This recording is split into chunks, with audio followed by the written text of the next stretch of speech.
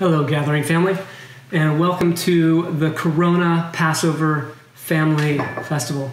Unfortunately, we will not be meeting together at the gathering this year, and we will be meeting in everyone's homes.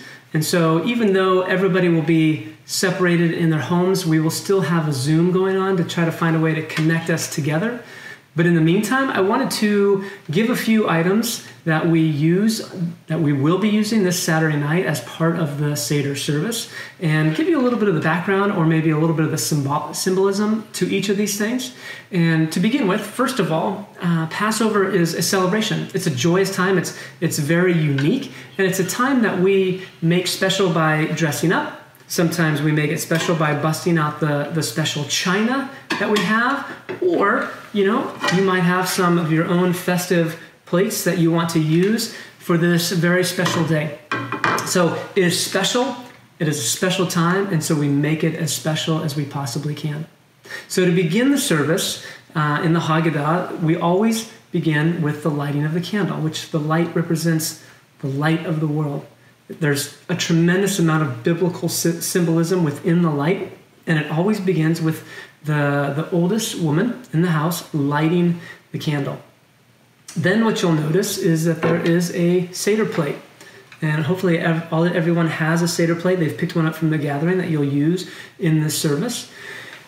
The Seder plate, Seder actually means order. And so there's an actual order to the service in which we will follow. And we use the Haggadah, which you will have already had emailed to you. The Haggadah is a part of the service because it actually means, it symbolizes, it's basically the telling of the story. It's a teaching as we walk through this experience together. And that's one of the important things. One of the important symbols of this is that it is an experience. It's not just a telling of history. It's not just a remembering of something that happened to some people a long time ago. This is an experience. And so as we go through all the items and the symbolism of all the things that are on the table, you are to reflect on these and make them yours. Make this experience a part of your life. And so on the first part of the Seder plate, you'll see the roasted shank bone. The roasted shank bone represents the Pesach, the Passover sacrifice, which is extremely important to us and as followers of Messiah. This is something we're actually going to be talking about more next week when we talk about the resurrection. Then what you'll see on the plate is the egg, or the Hagigah. The egg in its circular shape represents the circle of life.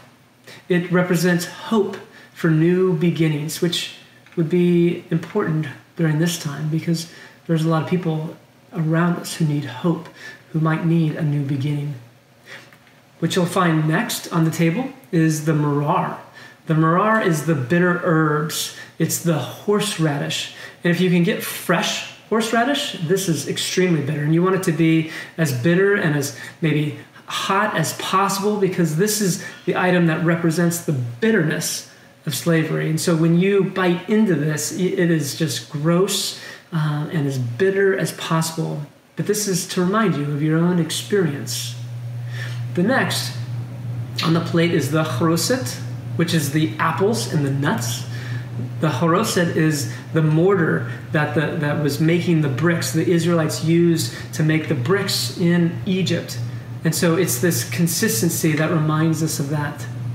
Then the har zarzet, which is another bitter herb. We typically use just the horseradish for this, but this goes along with the Hallel sandwich, which is towards the end of the service in the Haggadah. Then you have the karpos, which is the parsley.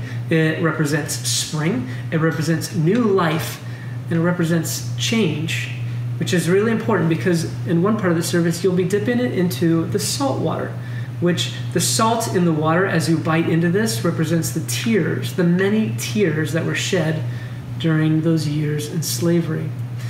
And we can't have a Passover service without matzah, right? And so matzah is used throughout the service, and there's different symbolism that we'll be using throughout the service as well. And there's beginning and towards the end, and a very fun opportunity for the kids to do.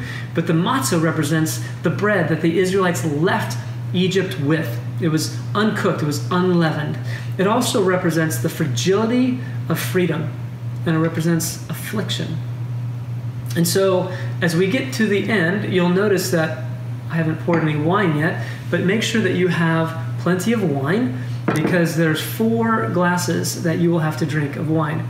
Now, as you pour these glasses, you don't pour your own glass, you actually pour your neighbor's glass, and you pour a glass for them. And remember, when it's poured, when you have time to drink this, and at the part of the service, you have to drink the whole thing. You don't just get to sip on it. So make sure you don't fill a full glass. Just go a little bit at a time. And if you don't like the wine, you can always use grape juice as well.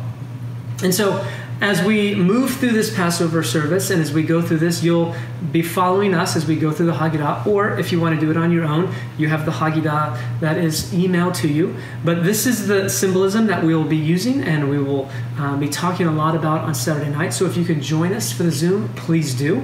And if you are going to be doing this on your own, I thank you for being a part of this very special night with us, and we are looking forward to hearing about the experiences at your home and seeing the pictures that you sent us. So praise God, and thank you for what you're doing, and have a fantastic Seder meal.